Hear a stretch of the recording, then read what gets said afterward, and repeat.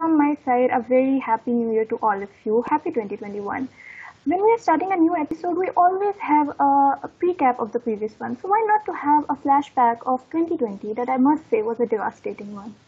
As we had the devastating floods in Indonesia, the Australian bushfires, volcanic eruption and earthquake in Philippines, earthquake across the globe, floods in Assam, India, and the dreaded coronavirus that took hundreds and millions of lives and officially declared 2020 as the worst year ever. 2020 strengthened my beliefs in the Darwin's theory of the survival of the fittest. You may ask who are the fittest of all? The one who is always been prepared for any sort of calamity. And this forces me to take the MOOC called Disaster Preparedness. I've learned many things in this MOOC, but I will be discussing the most important one. First is the disaster management cycle. This is basically the cycle the authority used to tackle a disaster. There are 4 phases to it. Number 1 is mitigation, number 2 is preparedness, number 3 is response, and number 4 is recovery. In first 2 phases, basically we try to develop some pre-disaster plan, some pre-planning is being done so that we can be ready for the disaster. In the third phase, the response phase, we basically took some measures to deal with the immediate threat. And in the fourth phase, the recovery phase, in which the national or international authority makes some policies to bring life back to the normal, or as we say today, to the new normal. In a man-made disaster or in the natural disaster, you might be wondering that how should I survive? What should be my plan? What should I be doing? So for that, first of all, you have to relax and develop your personal preparedness plan. There are a few steps of it. Number 1 is that you have to analyze your personal background, that how many family members do you have, their medical history, whether somebody could have blood pressure, asthma, diabetes, and the type of disaster you are facing. Either it's heavy rainfall, it's landsliding, or is it tornado. The second step is the home preparedness kit. For the home preparedness kit, you must have a good stock of food, including dried foods, canned foods, meal ready to eat, and some mood refreshing items like biscuits and chocolates, and a very good stock of water, about 3 to 7 gallons of water, and some water purification items like chlorine and iodine tablets. In case of an electric breakdown, a flashlight and lanterns, and in war zone, a survival knife, and obviously first aid kit and a mask has to be there.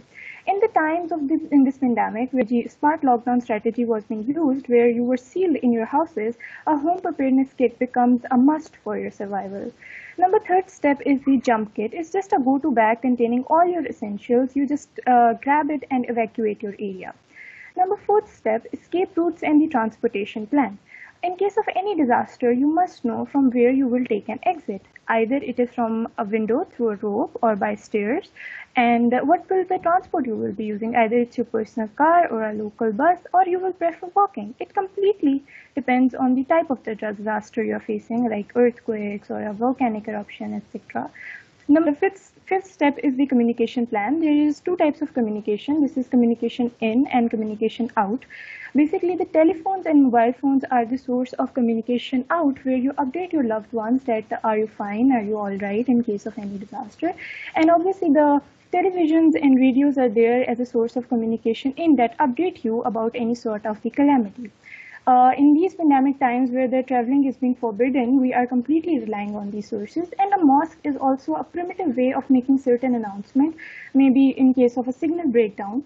Number 6 is the shelter. The most safest shelter you may have is your house, and even when you are asked to quarantine, you are asked to quarantine in your houses. Why? Because it's the most safest place. But in case it is being destroyed because of any calamity, you can take shelter in tents or in the bunkers or the areas associated located by the government or the non-governmental organization. Number 7th and the most important step is the maintenance approach, in which you review and update your plan. And you may ask how? By just updating yourself by a weather forecaster or a news channel, holding meetings with your family to review your plan, keeping a pill reminder calendar so that you can refill your medical stock, and obviously this MOOC so that you can have a detailed analysis on the personal preparedness plan. At times where these online classes, where our MS Team status kindly look like this, our assignment section is lower with these assignments, and we are often getting this notification. In more means of coronavirus, in online and offline on-campus exam conflict, we must not forget